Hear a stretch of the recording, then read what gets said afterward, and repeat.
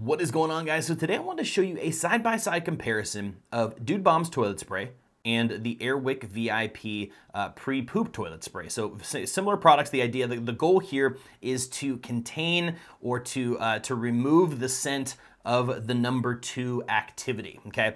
JDubb's brand new product. This is the reason why I was testing this one out. I've used the Wick V.I.P in the past, and so I ordered a couple of them, and I've been doing some number 2 by number 2 testing, and I've got some opinions to share with you guys today. So first things first, the one that I really want to talk about up front is the scent and the level of containment, okay? So what I found, V.I.P. Fresh, the fresh model, the pre-poop toilet spray by Wick.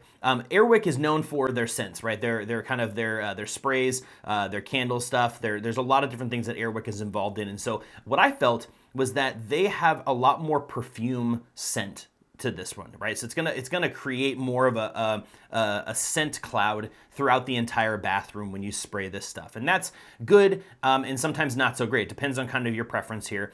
It does a pretty good job of kind of masking the scent and kind of covering it up as you're going number 2. In comparison to the JDubb's, I found that this one actually kind of contained the smell better. So meaning they don't use a really strong amount of scent. This is a kind of a natural pine and cedar wood essential oils kind of scent. So it's very mild. I was very happy with the overall scent profile here. It didn't fill the whole bathroom with the scent, which I think is for me was a definite plus.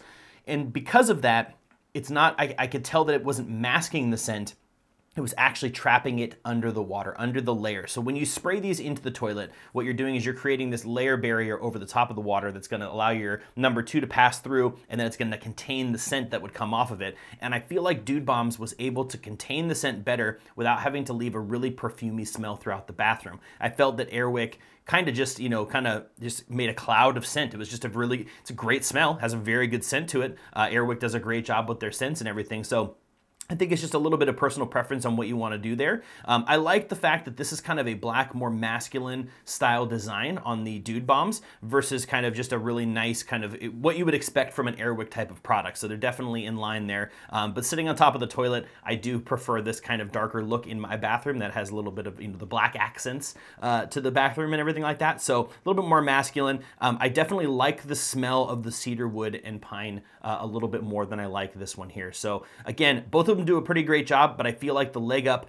definitely comes to the JDubb's. But guys, as usual, I hope this video was helpful for you, and I'll see you in the next one.